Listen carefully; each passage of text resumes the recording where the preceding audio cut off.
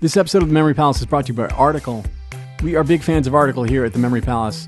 This room of the palace, the ballroom where I'm sitting right now, it's palatial, trust me, is lit beautifully by a legit beautiful lamp from Article. This stuff is of extraordinarily high quality. It is truly lovely furniture that's influenced by, mid-century modern and Scandinavian styles. I have a feeling you're really going to like it. If you've never checked it out before, summer and warmer weather is right around the corner here in the Northern Hemisphere. And they really have fantastic outdoor furniture. It's totally worth checking out. Go to article.com and take a look. The stuff looks great, and it is made with all these outdoor-friendly materials like teak and acacia wood and granite and galvanized steel and rattan. And it comes to you with a flat delivery fee of $49, regardless of what you're buying and how big the order is. So go to www.article.com/memorypalace and get $50 off your first purchase of $100 or more. That is www.article.com/memorypalace. Go check it out.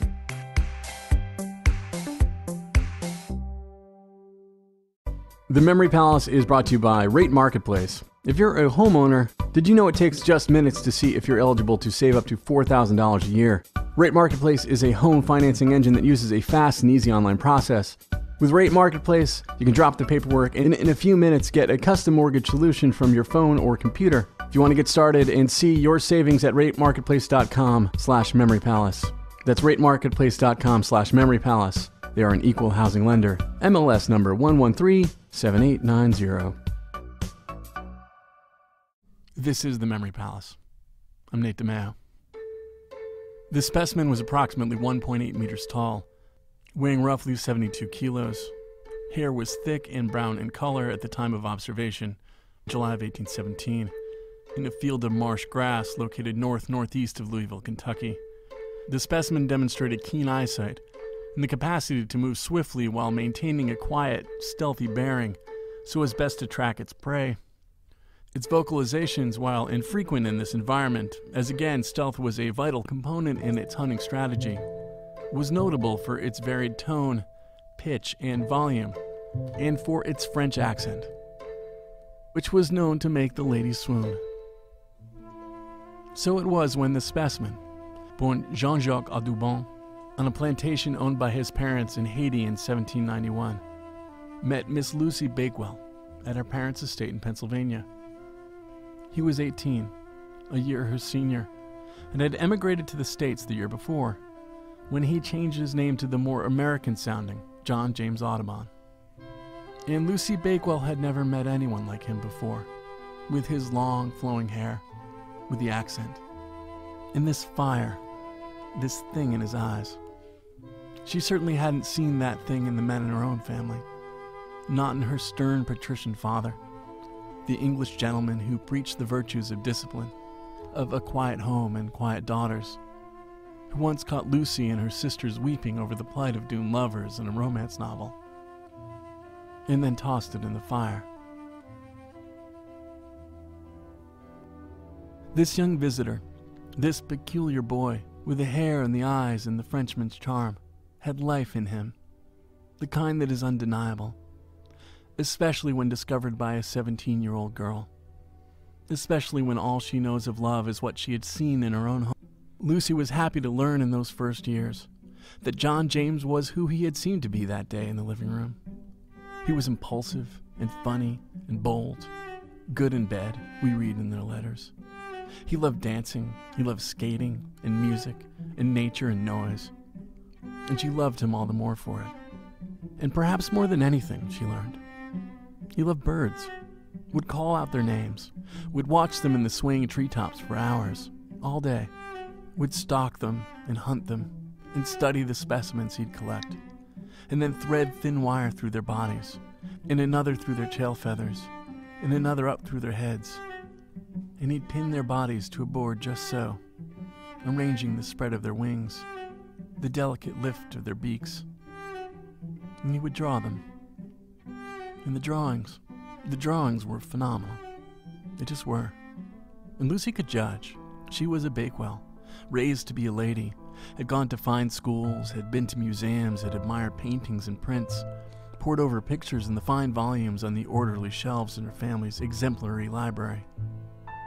There was such life imbued in these dead birds, and they made her love him even more. And that love was useful to fuel their lives through hard times out in the frontier, in lonely days when John James was on his own, or rather out with his birds. The couple ran a general store in Louisville. It did fairly well for a while, and one day a Scotsman, well-heeled and high-collared, came in with something to sell instead of something to buy. His name was Alexander Wilson, and he was traveling America, creating an ornithology, a comprehensive study of the new nation's birds. And would Mr. Audubon like to take a look at samples of the pictures of these birds Wilson had with him in a portfolio, and perhaps subscribe to the ornithology and receive copies of the work upon its completion? He had already sold many hundreds of dollars worth of subscriptions. Oh, would he? So here is Audubon, having spent the past several years of his life doing one very specific thing, and into his general store wanders perhaps the only other man in North America who had been doing that same thing. John's eyes went wide, and then he looked at the drawings and went wider still. He declined to subscribe. That night, John and Lucy must have tittered like plovers, for Wilson's work sucked, like completely. His drawings were cartoonish. Even if you were just turning to it as a work of scientific reference, the proportions were all wrong. The colors, the lay of the feathers, the shape of the claws were just wrong. And Audubon's were art. These weren't merely specimens replicated for study. These were creatures reanimated, honored, moments in time not merely captured, but created and perfected, and populated with living things, bodies with substance, with agency, eyes with a keen intelligence that was their own, that was avian, a creature met on its own terms, with respect, with wonder. That's what Lucy had seen, there in the page, there in her husband. And she loved her husband, and he loved her, make no mistake. In reading their recollections of this time in Kentucky, of young people in a young country, skinny dipping in the Ohio River, raising young children, Lucy at home playing her piano, John James in his element, out with the birds, painting and dreaming.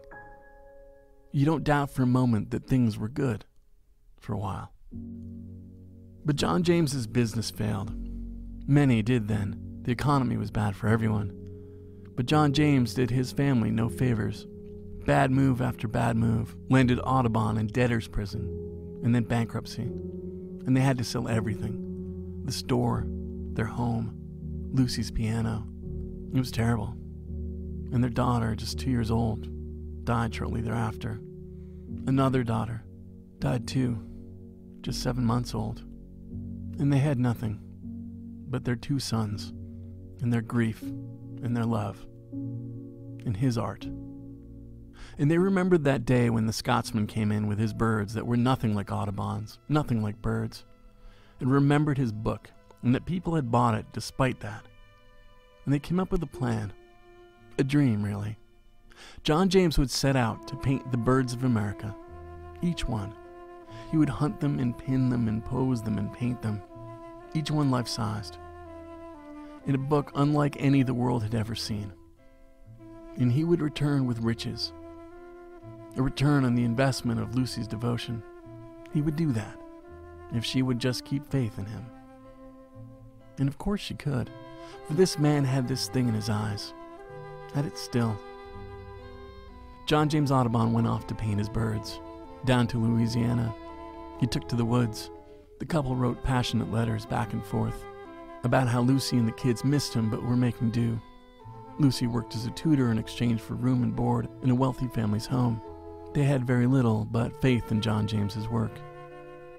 She would tell him that, how her faith in him kept her going. How'd she be there for him until they could be together? Meanwhile, he was scraping by, drawing chalk portraits of wealthy men and women. He'd write to Lucy of how his own faith was growing, how his work was improving. He wrote to her of his experiences out there on his own, an artist out in the world, about a wealthy patroness who would invite him into her parlor to paint her in the nude. And weren't these experiences he was having just wonderful? And still Lucy supported him and said she would wait for him and bear the hardships of raising 2 boys on her own with little more than a roof over their heads. And on that went for years. He writing to her about his adventures and his art, and she writing to him about her love and of unpaid bills, and a life that no longer felt like the adventure promised in that boy's eyes years before. But much more lay ahead for John James, and his adventures took him to England, to Liverpool, where people took one look at this man with his long hair, his frontiersman's clothes, and this thing in his eyes, and were smitten in their way. Within weeks of arriving in a new nation with no contacts, no introductions, he was showing in the biggest gallery in town. He was being wined and dined and introduced to engravers and investors. Within months, it was clear that the whole plan was going to pay off, that the dream was going to come true. He would write to Lucy about his extraordinary success. He'd send copies of invitations he'd received to fabulous parties. He'd say he couldn't wait for her to join him there. And she'd write back of her pleasure in his success, and how she just needed to tie up a few loose ends at home, collect a few debts owed to her from her music students, so she could pay her way to England. And he'd write back and seem like he didn't want her there at all. No explanation, just that now wasn't the right time. But he had to tell her about the lords and the ladies, and how into him they all were. How he was wearing silk stockings and shaving every morning and looking good, and she would wait for a letter. Wait for months. Just what did he mean now wasn't the right time? Why wouldn't it be the right time to be together? When would be the right time if not this? And back and forth they went, she increasingly frustrated, he increasingly increasing in wealth and fame and ego, but also in worry. Worry that he had pushed Lucy too far, that he had stretched her patience too thin, had tested her faith one time too many. He instructed his engraver to leave his signature off one of his prints, to put Lucy's name there instead, as a sign that the art wouldn't exist without her, that he wouldn't be who he was without her.